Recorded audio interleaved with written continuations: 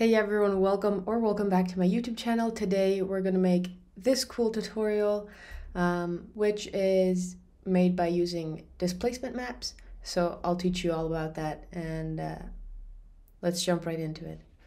So first off, we need to create an interesting background for our displacement map to work.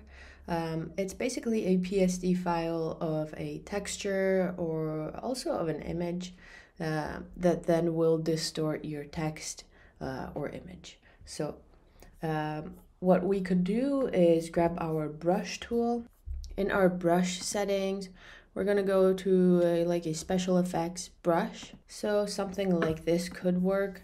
We're gonna go with black, and I'm gonna make it bigger. And I'm just going to add these splatters, like paint splatters all around. I'll add more in the center. When I'm kind of happy with it, I'm going to go to File, Save As, and we're gonna save this as Displacement.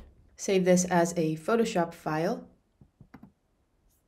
and press OK. We can now move on to the next part. So I'm going to just add a solid color. I'm going to write my text. Let's go with a simple Nike, which always looks cool. I'm going to go with Helvetica bold oblique to make it right big and bold here in the center. Now all you have to do is actually go to Filter, Distort, Displace, Convert to Smart Object. What this basically is the amount it's gonna displace it.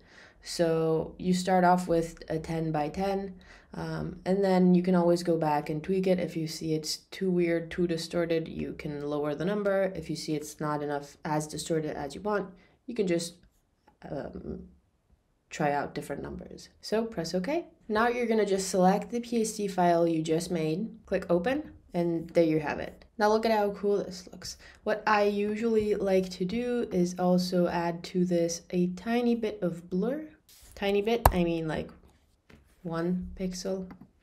Then I also like to add a little ripple effect.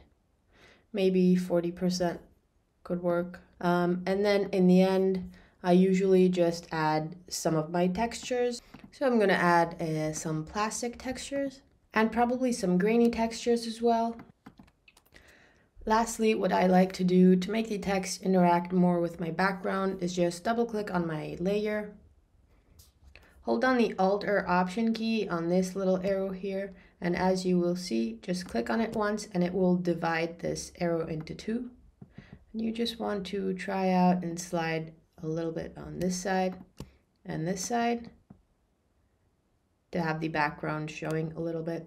Press OK when you're happy with it. And that's basically it. I hope you guys enjoyed this tutorial. Feel free to like, subscribe, and comment. Have a great day. I'll see you soon. Bye.